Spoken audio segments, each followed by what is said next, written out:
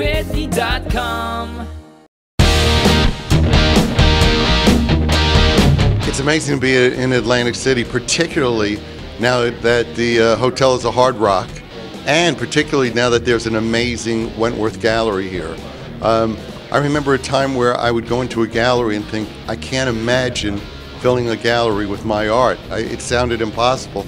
Now, when we do a gallery show, we have to leave pieces out. So I'm astounded, humbled, and it's thrilling for me. It really is amazing to come in and see the amount of color, but color is what my life's all about. So I just go, wow.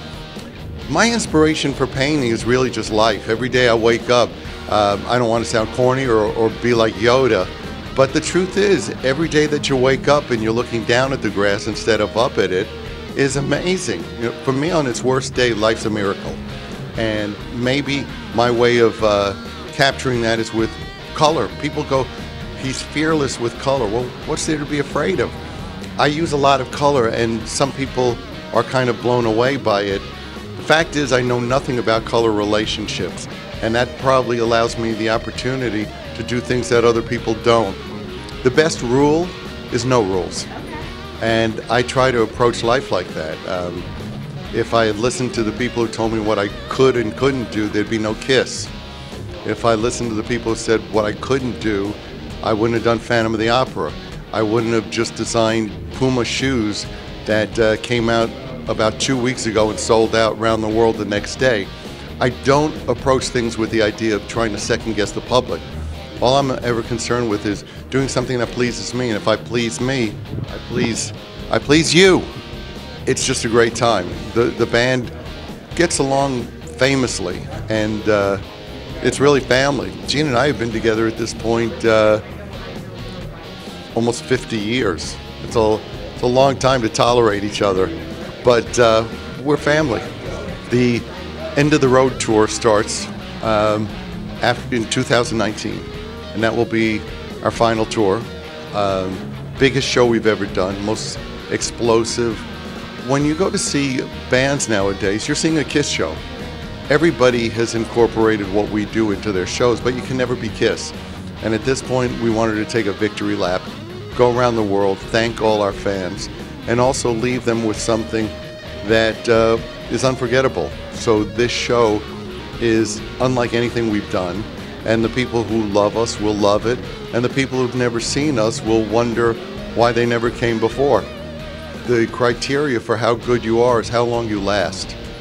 So the jury's out on a lot of people, and I don't necessarily think a lot of them will be doing a farewell tour in 40 or 50 years. So yeah, there's music out there that's good, but it's a long way to the top. I've been coming to Philadelphia since we used to play the Tower Theater. So between the Tower Theater and the Spectrum and being on the side of the stage for Live Aid, I've been here a lot. Matter of fact, we were here to shoot the Mike Douglas show in the early 70s, and this is a historic, amazing city, and then on top of it, it's just a great place to come. There's so many great shops and great walking areas, and the food, you know, whether you're going to have a Philly cheesesteak or some of the best cannolis, there's certainly food here that will make you go to the gym the next day. I love America's Got Talent.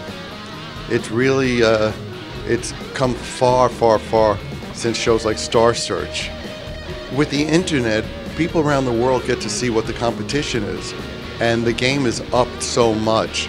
What used to be tolerated on TV as good in a talent show wouldn't even make the first round. So the people that are on those shows, or some of them, are really, really good. So I enjoy that. My favorite might be Shark Tank. I can't get enough of that. I mean, we marathon and just watch Shark Tank. So I'm more inclined towards those shows than dramas. That in a sense is true reality TV. Shark Tank is not people making believe this is real life. I always believe that you can either have reality or TV. No such thing as reality TV. If you're if you're living your life, then you're not on TV.